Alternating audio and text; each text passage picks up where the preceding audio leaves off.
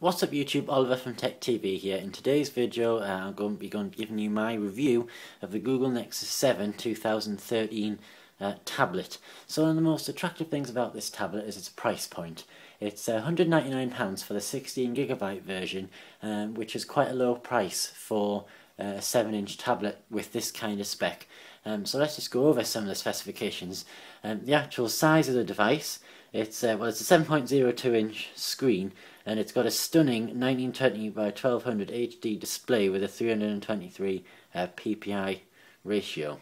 It's a 1080p HD screen which is made of scratch resistant Corning glass.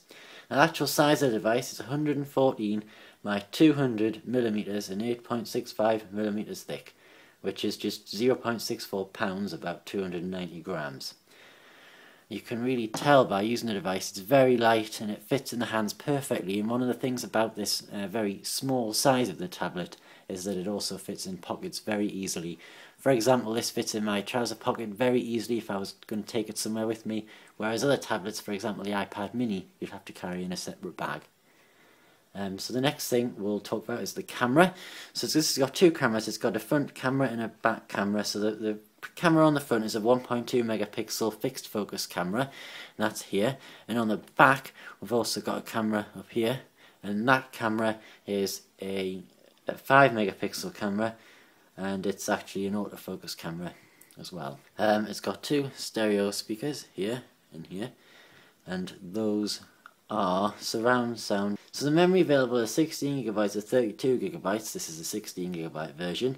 It has a Qualcomm Snapdragon S4 Pro 1.5 GHz processor, and it's got a 400 MHz Adreno 320 GPU. This actually also has 2GB of RAM.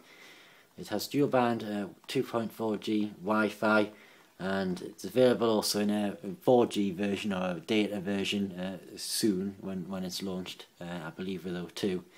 It also has GPS, gyroscope, accelerometer, compass, and it has some of the ports. You've got your micro USB port on here, and various other ports like that, including a 3.5mm headphone jack there on the top.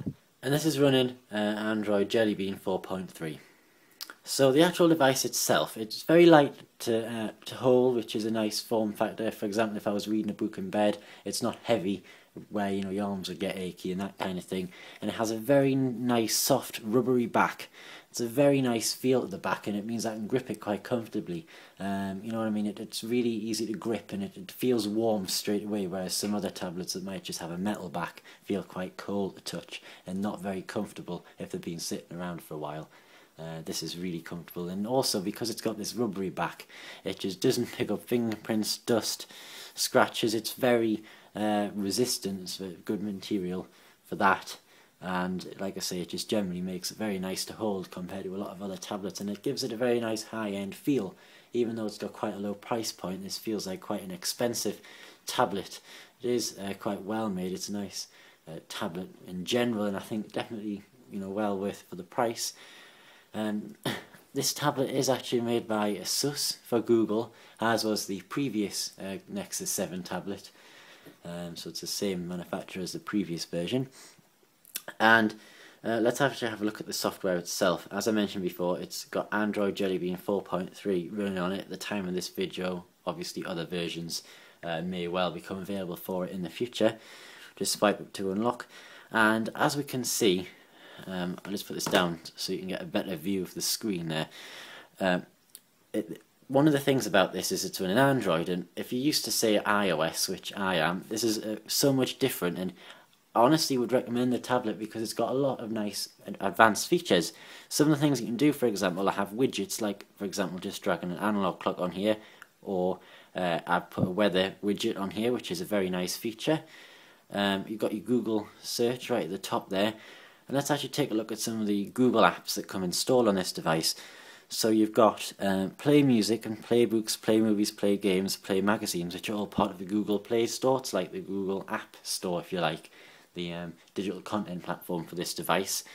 And one of the things I will talk about while we're talking about Google Play is that I think that books are quite expensive compared to those on Amazon Kindle or even iBooks. Just one thing worth pointing out, because I was wanting to download a particular book on this device, realised I was actually more than double what it would cost on Amazon Kindle. So obviously I didn't go for it. Just one thing worth pointing out. You can, of course, though, download the Amazon Kindle apps. You've got Google+, the social network, Keep, which is basically like you can add post-it notes and things as widgets on here. You've got Google Drive, Calendar, Currents, Gallery, and Earth. I'm sure you're probably familiar with most of those. So they're all the Google apps that come pre-installed on this. Obviously, you can also you can go into your home screens. There's a lot more on here. As you can see, I've got quite a few apps on here, and I've installed a few of my own there. One thing worth pointing out as well, you might notice this Pop Card Checker app. The tablet actually has NFC built in the X on the Nexus branding on the back. I don't know if you can see that very well on the camera there. The X on the Nexus branding, actually right in the centre of the X, has an NFC chip. This is really useful. For example, the Pop Card Checker app is something I downloaded because my local transport company, public transport company, are called Nexus, and they produce smart cards, and this app allows you to check your balance or your validity of your smart card. So I was just testing that out. It's quite a nice feature. As you can't really see this. It doesn't really do it justice on camera, but the actual sharpness of this display is just stunning. The text is really clear, and it's really nice to look at. Now, while we're actually onto the software, I'm going to talk about some of the apps themselves. I'm not going to open. I was going to talk about Facebook because it's a good example. I'm not going to open it for privacy reasons, but the apps feel a bit like phone apps, just enlarged. One thing I will point out, because for example, and I'm going to keep comparing this with an iPad, I just can't help it, I do apologise, but to compare it with an iPad, the app on here on the Nexus tablet feels a lot like the phone app, just scaled up, because just the UI of it feels too big for the screen and just a little bit clumsy, and like I say, it feels like it's been made a phone app just scaled up because of the size of some of the things and the limited features on some of these. Whereas on an iPad, it's much more high-end experience. Definitely feels like it's designed for a tablet. So let's just actually take a look at the camera. The camera built into this, it's the same on any Android. It's a really good built-in app because you've got quite a lot of features that you can choose from here. For example, there's quite a lot of settings for the camera. So if you press on here, you can actually do panorama images. You can also set up video camera and that kind of thing. If we press on this other circle, you've got options to deal with your exposure. You can also go to more options, and you can do things like scene mode, which you can have things like night mode and sun, and you can drag around here: party, sunset, non, night, action. And you've also got other things like that within there, more options. For example, your autofocus, your self timer, and also the option to add your location to the picture. That's a lot more advanced than what you get on the camera app on iOS, because it's just generally has a lot more features. iOS, you can literally just take a picture, there's not much you can do with it. This is actually really well designed, and one of the things I really do like about this. Another thing you might notice is that there's no actual physical hardware buttons on the front of the device. It's literally just software buttons, which are basically your return button, your home key, and also your application button that lets you see what you've got open, for example, there. And basically that is a nice feature, because I think it just works a lot better than, for example, on an iPad having the physical button. I just prefer having on-the-screen buttons, and there's less to go wrong because the buttons aren't. It's not like a physical button where it might wear out eventually.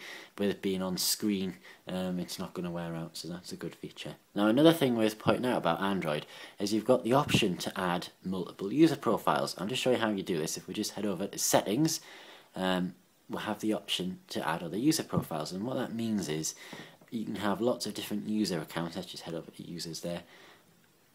I just made a test one there, but basically, for example, I could have my mum have an account. I just literally put that there as a test, but I could have anyone have an account on here with different apps and their own home screens. And again, I'm going to compare this back to the iPad, but it's really good to have that ability to have different user profiles, because one thing when we were using an iPad, the whole family were sharing it, and it was just a nightmare finding things you wanted to find. And this actually allows you to set user profiles, and each user can set their own password and that kind of thing. And if you just go to lock the device and then you You open it, down here are the different user accounts. So there's my second account that I've created, and then it has a completely different background and everything. Let's just go back to my main account though. And that is a really nice feature, something that I haven't, it's not available on all Android tablets either. It's not necessarily a feature available on all of Android. It's available on this tablet, and I know it must be available in the latest version of Android, which is Jelly Bean 4.3, but not all tablets will run that latest version of Android, so this definitely is a good feature for the Nexus 7, because it could be used, for example, in a workplace, in a classroom, in a home. Having different user accounts just adds a lot more function to the device itself. And overall, I think that all those features combined make it a very good choice. I think it's a very good value for money compared to other devices which are similar. It's really good value for the money, and definitely if you're looking for just a kind of budget tablet, it's not too expensive, it has good features.